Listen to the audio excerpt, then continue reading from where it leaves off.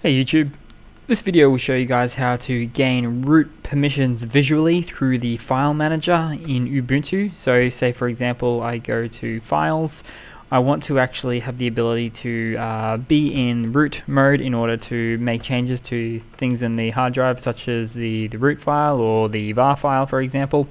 Now in order to do this, I'll show you guys. Now there is a bit of a two-step process, but I'll just show you how it works first. So what I do is I open up a terminal, then I type in the following, which is gk sudo nautilus.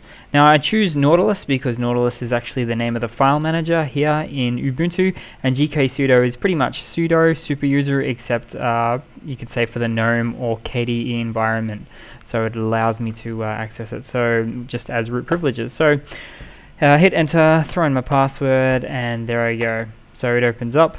Now it is actually a little bit different to the previous one I've opened up. It will allow me to make a lot of changes. Say for example I go to computer, I go across to the var folder, and I right click, create new folder. I would not have been able to do that previously.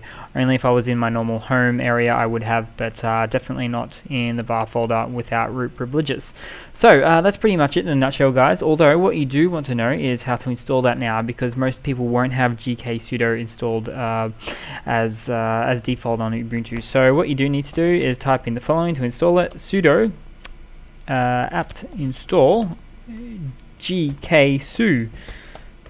Hit enter, throw in your password, and follow the prompts. Click yes, enter yes, all okay. So there you go. Then from that point you can of course clear the screen, gk sudo nautilus, and throw in your password, and it will come up for you there to do anything with.